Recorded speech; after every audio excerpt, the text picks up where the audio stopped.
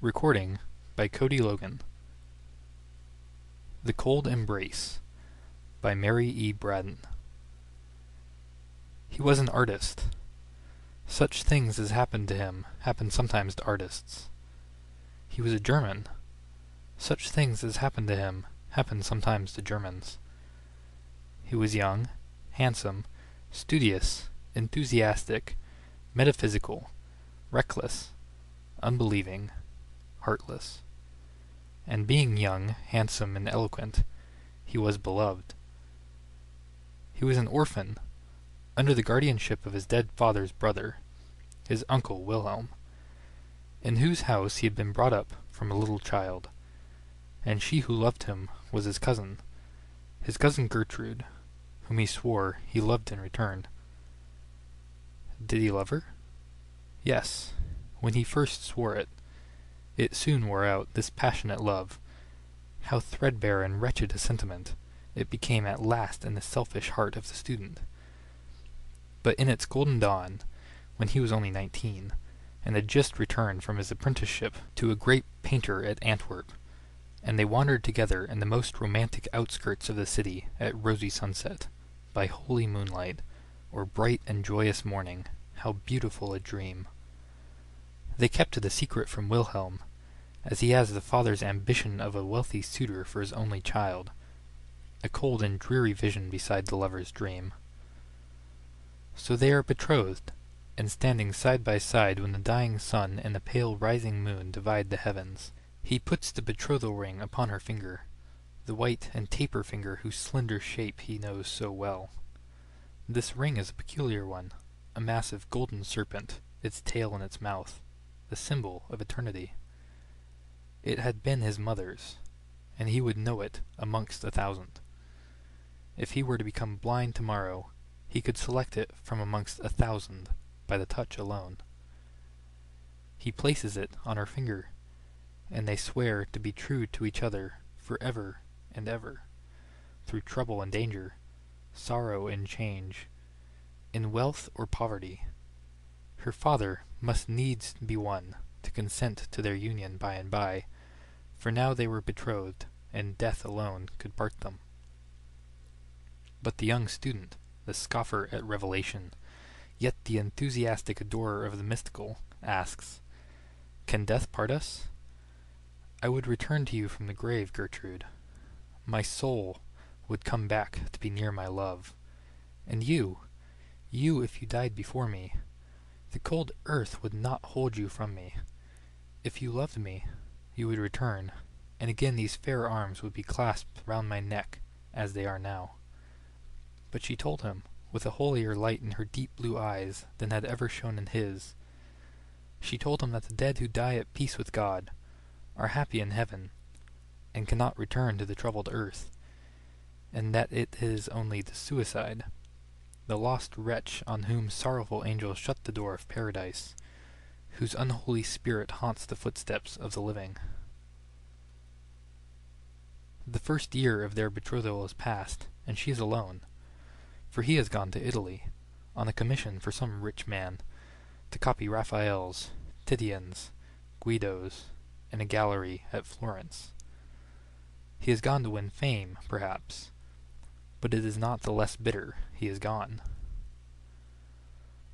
Of course her father misses his young nephew, who has been as a son to him, and he thinks his daughter's sadness no more than a cousin should feel for a cousin's absence. In the meantime, the weeks and months pass. The lover writes, often at first, then seldom. At last, not at all. How many excuses she invents for him! How many times she goes to the distant little post office to which he is to address his letters! How many times she hopes, only to be disappointed! How many times she despairs, only to hope again! But real despair comes at last, and will not be put off any more.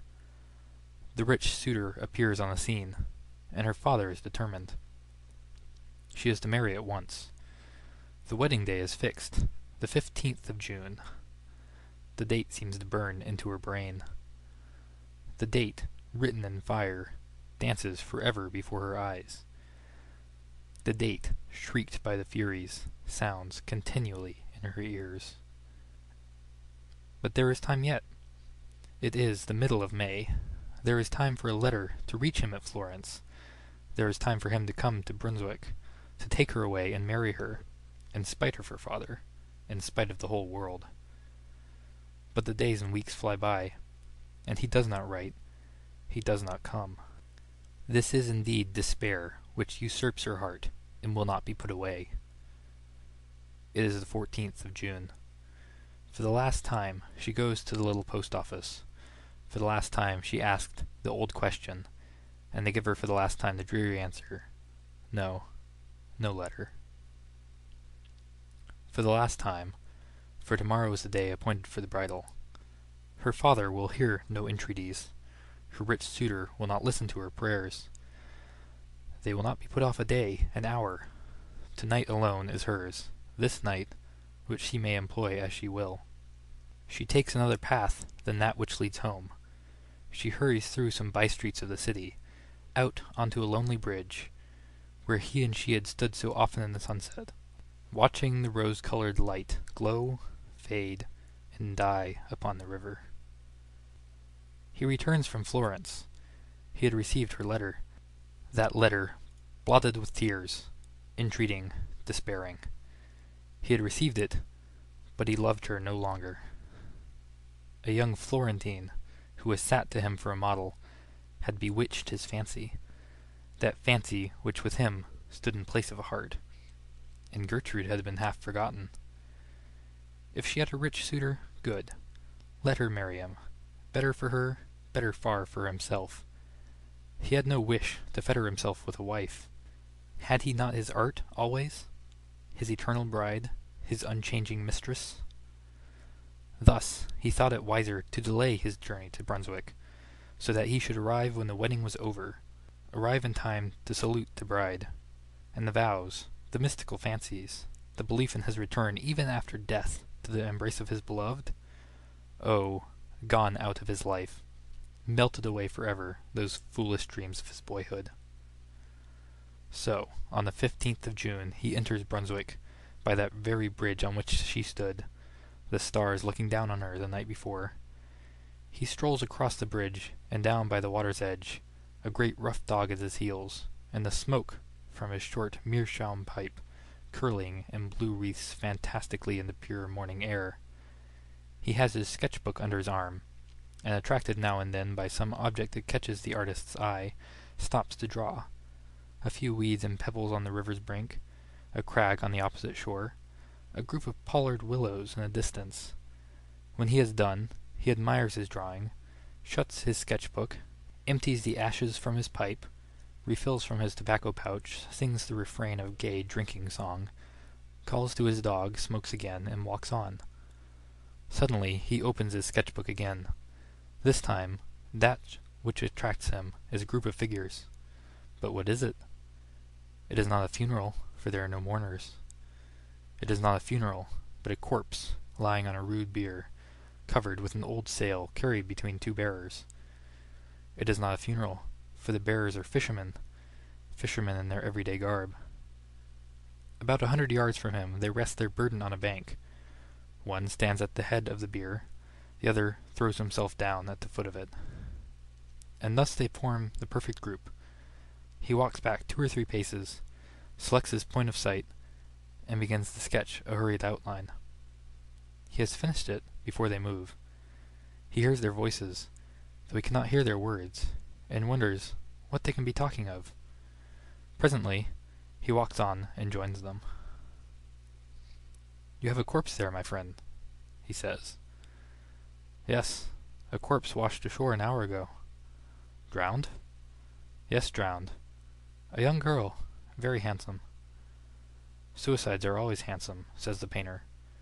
And then he stands for a little while, idly smoking and meditating, looking at the sharp outline of the corpse and the stiff folds of the rough canvas covering. Life is such a golden holiday for him, young, ambitious, clever, that it seems as though sorrow and death could have no part in his destiny.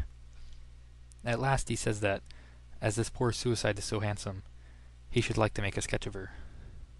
He gives the fisherman some money, and they offer to remove the sailcloth that covers her features. No, he will do it himself. He lifts the rough, coarse, wet canvas from her face. What face? The face that shone on in the dreams of his foolish boyhood. The face which once was the light of his uncle's home. His cousin Gertrude. His betrothed. He sees as in one glance, while he draws one breath, the rigid features, the marble arms, the hands crossed on the cold bosom, and, on the third finger of the left hand, the ring which had been his mother's, the golden serpent, the ring which, if he were to become blind, he could select from 1,000 others by the touch alone. But he is a genius and a metaphysician. Grief, true grief, is not for such as he. His first thought is flight anywhere out of that accursed city, anywhere from the brink of that hideous river, anywhere away from remorse, anywhere to forget. He is miles on the road that leads away from Brunswick before he knows he has walked a step. It is only when his dog lies down panting at his feet that he feels how exhausted he is himself, and sits down upon a bank to rest. How the landscape spins round and round before his dazzled eyes, while his morning sketch of the two fishermen and the canvas-covered bier glares redly at him out of the twilight. At last, after sitting a long time by the roadside, idly playing with his dog, idly smoking, idly lounging, looking as any idle, light-hearted travelling student might look, yet all the while acting over that morning's scene in his burning brain 100 times a minute. At last he grows a little more composed, and tries presently to think of himself as he is, apart from his cousin's suicide. Apart from that, he was no worse off than he was yesterday. His genius was not gone. The money he had earned at Florence still lined his pocketbook. He was his own master, free to go whither he would. And while he sits on the roadside, trying to separate himself from the scene of that morning, trying to put away the image of the corpse covered with a damp canvas sail, trying to think of what he should do next, where he should go, to be farthest away from Brunswick and remorse, the old diligence coming rumbling and jingling along. He remembers it. It goes from Brunswick to Aix-la-Chapelle. He whistles to the dog, shouts to the postilion to stop, and springs into the coupe. During the whole evening, through the long night, though he does not once close his eyes, he never speaks a word, but when morning dawns and the other passengers awake and begin to talk to each other, he joins in the conversation. He tells them that he is an artist, that he is going to Cologne and to Antwerp to copy Rubens's and the great picture by Quentin Matsys in the museum. He remembered afterwards that he talked and laughed boisterously, and that when he was talking and laughing loudest, a passenger, older and graver than the rest, opened the window near him, and told him to put his head out. He remembered the fresh air blowing in his face, the singing of the birds in his ears, the flat fields and roadside reeling before his eyes. He remembered this, and then falling in a lifeless heap on the floor of the diligence. It is a fever that keeps him for 6 long weeks on a bed in the hotel in Aix-la-Chapelle. He gets well, and accompanied by his dog, starts on foot for Cologne. By this time, he is his former self once more. Again, the blue smoke from his short meerschaum curls upward in the morning air. Again he sings some old university drinking song. Again stops here and there, meditating and sketching. He is happy, and has forgotten his cousin, and so on to Cologne. It is by the great cathedral he is standing, with his dog at his side. It is night. The bells have just chimed the hour, and the clocks are striking 11. The moonlight shines full upon the magnificent pile, over which the artist's eye wanders, absorbed in the beauty of form. He is not thinking of his drowned cousin, for he has forgotten her and is happy. Suddenly, someone, something, from behind him, puts 2 cold arms round his neck, and clasps its hands on his breast. And yet there is no one behind him, for on the flags bathed in the broad moonlight there are only 2 shadows, his own and his dog's. He turns quickly round. There is no one, nothing to be seen in the broad square but himself and his dog, and though he feels, he cannot see the cold arms clasped round his neck. It is not ghostly, this embrace, for it is palpable to the touch. It cannot be real, for it is invisible. He tries to throw off the cold caress. He clasps the hands in his own to tear them asunder, to cast them off his neck. He can feel the long, delicate fingers cold and wet beneath his touch, and on the third finger of the left hand he can feel the ring which was his mother's, the golden serpent, the ring which he has always said he would know among 1,000 by the touch alone. He knows it now. His dead cousin's cold arms are around his neck. His dead cousin's wet hands are clasped upon his breast. He asks himself if he is mad. "Up, Leo!" he shouts. "Up, up, boy!" And the Newfoundland leaps to his shoulders. The dog's paws are on the dead hands, and the animal utters a terrific howl and springs away from his master. The student stands in the moonlight, the dead arms around his neck, and the dog at a little distance, moaning piteously. Presently a watchman, alarmed by the howling of the dog, comes into the square to see what is wrong. In a breath, the cold arms are gone. He takes the watchman home to the hotel with him and gives him money. In his gratitude, he could have given the man half his little fortune. Will it ever come to him again, this embrace of the dead? He tries never to be alone. He makes 100 acquaintances, and shares the chamber of another student. He starts up, if he is left by himself in the public room of the inn where he is staying, and runs into the street. People notice his strange actions, and begin to think that he is mad. But, in spite of all, he is alone once more.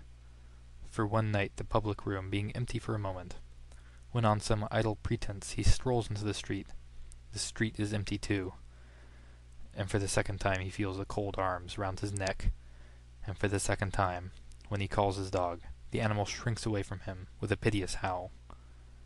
After this he leaves Cologne, still travelling on foot, of necessity now, for his money is getting low. He joins travelling hawkers. He walks side by side with labourers. He talks to every foot passenger he falls in with, and tries from morning till night to get company on the road. At night he sleeps by the fire in the kitchen of the inn at which he stops. But, do what he will, he is often alone, and it is now a common thing for him to feel the cold arms around his neck. Many months have passed since his cousin's death. Autumn, winter, early spring. His money is nearly gone. His health is utterly broken. He is the shadow of his former self, and he is getting near to Paris. He will reach that city at the time of the carnival. To this he looks forward. In Paris, in carnival time, he need never, surely, be alone, never feel that deadly caress. He may even recover his lost gaiety, his lost health, once more resume his profession, once more earn fame and money by his art.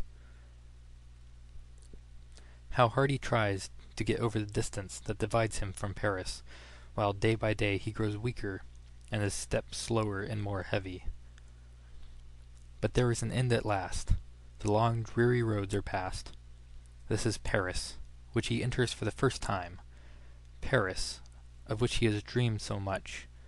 Paris, whose million voices are to exorcise his phantom. To him tonight, Paris seems one vast chaos of lights, music, and confusion. Lights which dance before his eyes and will not be still. Music that rings in his ears and deafens him. Confusion which makes his head whirl round and round. But, in spite of all, he finds the opera house, where there is a masked ball. He has enough money left to buy a ticket of admission, and to hire a domino to throw over his shabby dress. It seems only a moment after his entering the gates of Paris that he is in the very midst of all the wild gaiety of the opera house ball. No more darkness, no more loneliness, but a mad crowd, shouting and dancing, and a lovely débardeur hanging on his arm. The boisterous gaiety he feels surely is his old light-heartedness coming back. He hears people round him talking of the outrageous conduct of some drunken student, and it is to him they point when they say this. To him who has not moistened his lips since yesterday at noon, for even now he will not drink. Though his lips are parched and his throat burning, he cannot drink. His voice is thick and hoarse, and his utterance indistinct. But still, this must be his old light-heartedness come back that makes him so wildly gay. The little Debardeau is wearied out. Her arms rest on his shoulder, heavier than lead. The other dancers one by one drop off. The lights in the chandeliers one by one die out. The decorations look pale and shadowy in that dim light which is neither night nor day. A faint glimmer from the dying lights, a pale streak of cold grey light from the newborn day, creeping in through half-open shutters. And by this light the bright-eyed Debardeau fades sadly. He looks in her face. How the brightness of her eyes die out. And again he looks her in the face. How white that face has grown. Again, and now it is the shadow of a face alone that looks in his. Again, and they are gone. The bright eyes, the face, the shadow of the face. He is alone, alone in that vast saloon. Alone, and, in the terrible silence, he hears the echoes of his own footsteps in that dismal dance which has no music. No music but the beating of his breast. Then the cold arms are around his neck. They whirl him round. They will not be flung off or cast away. He can no more escape from their icy grasp than he can escape from death. He looks behind him. There is nothing but himself and the great empty cell. But he can feel, cold, death-like, but oh, how palpable, the long, slender fingers and the ring which was his mother's. He tries to shout, but he has no power in his burning throat. The silence of the place is only broken by the echoes of his own footsteps and the dance from which he cannot extricate himself. Who says he has no partner? The cold hands are clasped on his breast, and now he does not shun their caress. No! One more polka, if he drops down dead.